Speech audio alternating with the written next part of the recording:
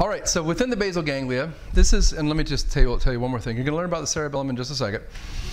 But movement basically occurs. Conscious voluntary movement occurs.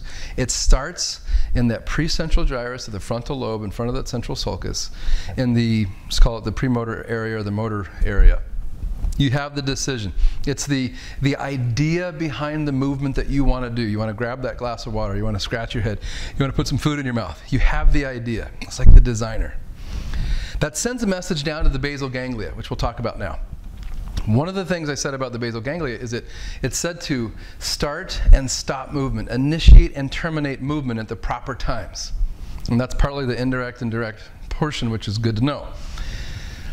The basal ganglia is like the architect. The frontal cortex, or the premotor cortex, says, I want to do this. And make some basic big decisions about it, like it's going to be a builder. I just have this idea that I want to grab that glass of water.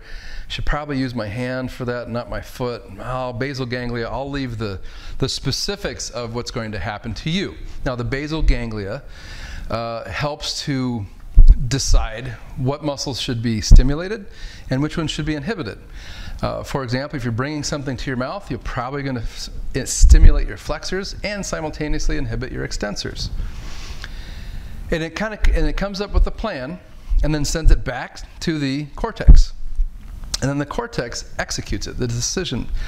Now the cerebellum, which you're going to learn about, is the kind of the foreman that's on the construction site. So you had the designer, you had the architect, you had the idea maker and the architect, and then the cerebellum is the one that makes sure it's executed fine.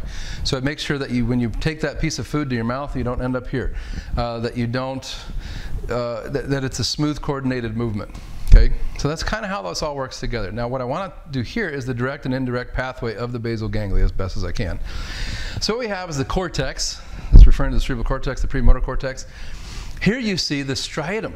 We just saw that a second ago. That's a combination of the caudate nucleus and the putamen. Here we have the globus pallidus. Remember, there was a couple different portions of this. You have the globus pallidus internus, or in the internal or the medial portion, and you have the globus pallidus external, or the lateral portion.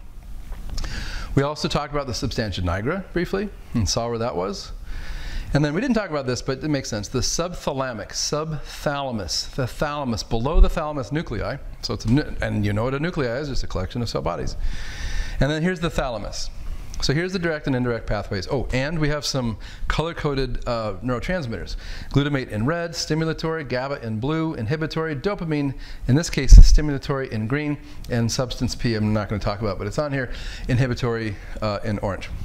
Okay, the idea comes from the cortex. It sends that idea down to the striatum, and it stimulates the striatum via glutamate. Now the striatum